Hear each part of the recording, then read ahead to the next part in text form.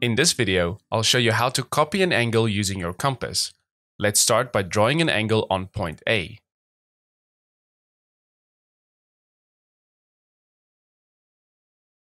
To copy or duplicate this angle on point B, we can already draw one of our sides.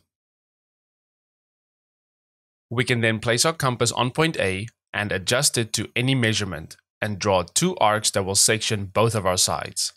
Label these intersections as 1 and 2.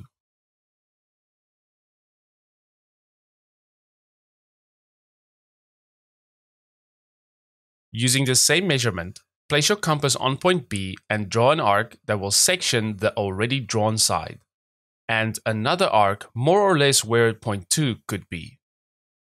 Label the intersection as point 1. To determine point 2, go to angle A and place your compass on point 1. Adjust your compass to point 2. Use this measurement on point 1 of angle B, and draw an arc that will intersect our previous arc. This intersection can be labeled as point 2.